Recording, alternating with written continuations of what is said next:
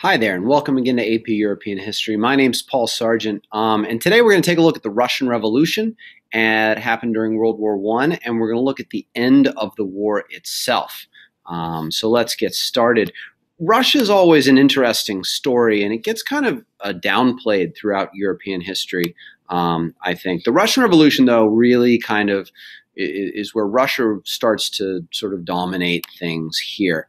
The 1917 sees sort of like the coming of the collapse of the Tsarist regime. So you've got Tsar Nicholas, who's the Romanov Tsar of Russia, who's running the same kind of autocratic rule that his father had run, and that had been, it comes and goes in Russia over time. But Russia had really been unprepared for the war. They didn't have the industrial capability that the West have. They didn't have the ability to produce guns and things like that. They didn't have efficient railways. They didn't have effective ways of moving food. They just weren't there. And so Nicholas goes to the front lines and leaves influence in St. Petersburg or Petrograd to his wife, who's increasingly being influenced by this guy named Rasputin, who there's all kinds of stories about this guy named Rasputin, and they're just pointless to go through. Put it very easily this way. The Tsarina believed that Rasputin had the ability to stop the blood disease that one of her children had. So she basically turned over all kinds of things to him. He started taking over the government. Eventually, he gets assassinated. So there's a March Revolution that happens, and this is the first of two revolutions in 1917. It starts in Petrograd with some of these problems here, and it starts kind of sporadically. There's no real organization here. Women start to march on March 8th, and there's calls for a general strike where all the workers will go on strike and take to the streets and oppose the regime here. And when Nicholas actually turns the army on the marchers, many of the soldiers refuse to fight them and join the marchers themselves. That's never a good thing. So what you have then is the control of a provisional government. So the Tsar abdicates, steps down, and the provisional government takes over. And you start to see the growth of these things called Soviets, which are like local groups of workers or soldiers or something like that, basically lower class people coming together.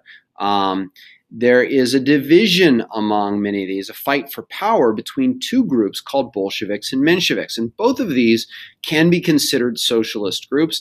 The Bolsheviks are the more radical. They want a communist state here, and they're actually going to end up winning, largely because of this guy Lenin. Now, Lenin had been in exile in Switzerland, and the German government, thinking that it would be a good idea to maybe weaken the Russian fighting force, ships him, his family, and a few of his followers across Germany and safely delivers them to Russia. So it's almost like introducing a virus into a computer. You know this is going to crash the whole system, and so you go and you do it. And Lenin, man, he delivers. So here's a picture of the Women's March, just to give you an idea of the popular support of how this starts. You can draw parallels with the Women's March on Versailles during the French Revolution here. And here's Lenin out there speaking to the people, talking about this idea that he has of communism. And then there's Trotsky. Now, Trotsky is going to be around for a little while. He's a fantastic organizer. In fact, he's probably the reason why the Bolsheviks eventually gained control, or at least a very big reason. But he's going to find himself ousted pretty quickly. In October, you have what's called the Bolshevik Revolution, the second of the two revolutions. And it ends up with Bolshevik control of basically the government here. And they created a new government where they called for power to the Soviets. Give these small committees the power. Let's not have a centralized government here. And they introduced new social and economic policies. In fact, they talked peace, land, and bread. We're going to get out of the war. We're going to have food. That's the bread part. And we're going to give up ownership of land and let people all take over, which is already kind of happening out in the countryside, but they're just kind of legitimizing the whole thing. In order to do this, they create a separate piece. Now, under the Bolshevik Revolution, they had actually sent directions to soldiers in the field fighting the Germans and Austrians to disobey and overthrow their commanders. And so when Germans attack, lots of times these soldiers just disobeyed their commanders and turned around and left for home. Well, with that going on, you're not going to be able to really make a great peace. But to get out of the war, Russia under Lenin negotiates the Treaty of Brest-Litovsk, in which they give away a huge portion of land in return for ending the war with Germany. And they got to do this because they're in for a civil war here. And they end up fighting this war for control of Russia between the Bolshevik or Red Army fighting an anti-Bolshevik or White Army.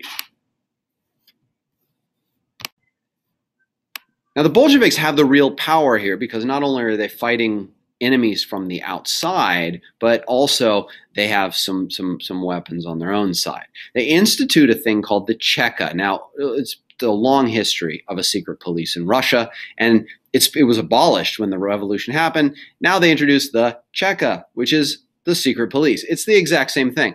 And they institute the Red Terror, which is basically we're going to get rid of everybody who opposes us, starting with those people who are in the wrong social classes. Anyone from the upper class, anyone from the bourgeois middle class, they're gone. But there's also a lot of workers who are gone too, based on the fact that they are against the idea here. But the problem with the White Army is that they're not unified. They don't have one cause. Some of them want the Tsar to come back. Some of them want a socialist government that's kind of Western in style. So they can't agree on anything other than the fact that they don't want the Bolsheviks. That's not a good way to run it. The communists are unified, and they institute something called war communism, which is kind of a weird idea here. We're going to decentralize the government and give all the power to the Soviets, but in order to get there, we have to centralize the government and take control of everything in order to fight off the opponents that we have so that we can win the war and decentralize the government. It's confusing, but it's necessary, and it ends up working. And it's not it certainly helped along by the invasion of Allied troops, and countries like Britain, the United States, even Japan, send troops into Russia to back up the White Armies. They don't do a lot of fighting. It's mostly funding and help and stuff like that. But still, it's easy for the Red Army to turn around and say, see, all of these other countries are our enemies, and they're trying to stop us from doing what we need to do as Russians. So it ends in communist control of Russia, the very first communist country in the modern world, or in the world. Here's a map just to give you an idea of what it looked like. Here's the Bolsheviks sort of sitting in the middle, being attacked on all sides by these different White armies, some of which are fairly successful, but ultimately, unsuccessful. All right. General chronology here, starting with the March of the Women to a general strike, the establishment of a provisional government and the Tsar abdicating the throne.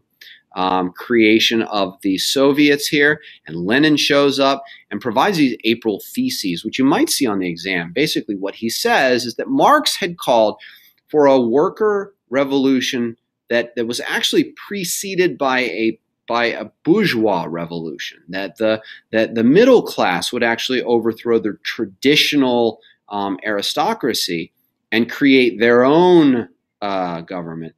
And then that would be overthrown by the workers. And Lenin came in and said, hey, we don't need to do this. We don't need to go through this. We can have the workers overthrow everybody, but they need to be led by some really dedicated and